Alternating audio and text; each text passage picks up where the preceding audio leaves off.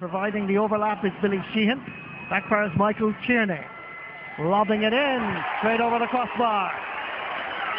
You cannot afford any slight mistakes at the centre half forward, Leighton Glenn. Trying to get inside to a scoring position. Still Glenn with the fist. Sends it over the bar.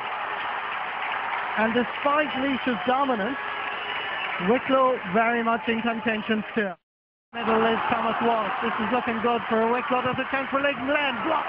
Comes back and Wicklow keeps the pressure on. Comes back out towards Paul Earl. Takes the chance and it's over the bar. Much better out of Wicklow. But it's possibly because of that low ball, the fast ball, rather than the high Gary Owen making an angle for himself. Can he score? It's lovely jigging left and right. Can he finish it off?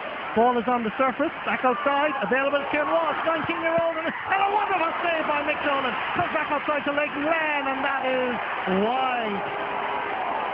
A crucial moment in the game. Barry Brennan is inside it. Munnelly goes from third to fourth to fifth gear.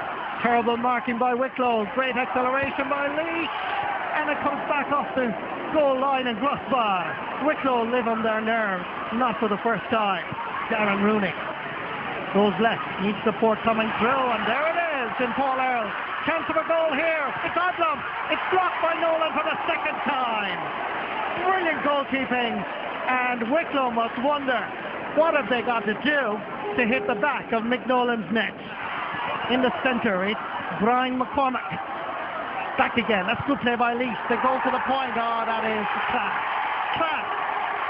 When the question was asked,